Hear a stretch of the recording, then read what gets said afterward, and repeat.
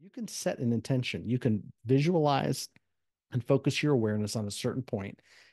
And no matter if you know how to do it, maybe you've never done it, maybe you have may feel like you have no access to resources or the ability to get it done, it doesn't matter.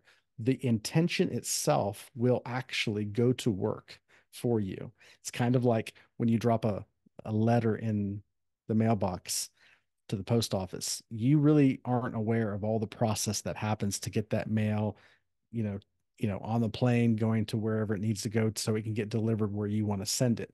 You just drop it in the box and you walk away. In the same way, when you set an intention for something, anything, which is simply focused awareness, it's a visualization. The universe is kind of like the post office, and it will go to work creating and bringing about the situations and the resources and the opportunities and whatever it may be that are necessary to bring your intention to fruition.